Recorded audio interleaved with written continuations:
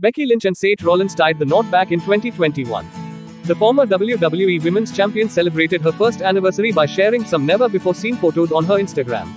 Lynch and fellow superstar Rollins even share a daughter together. Their baby was born back in December 2020. As seen from the images below, the youngest member of the family played a part in the couple's ceremony. Lynch wrote, "1 year ago I married the greatest man I've ever known." Rollins and Lynch originally planned to marry much sooner than June 29, 2021, but the COVID-19 pandemic forced the couple to change the date.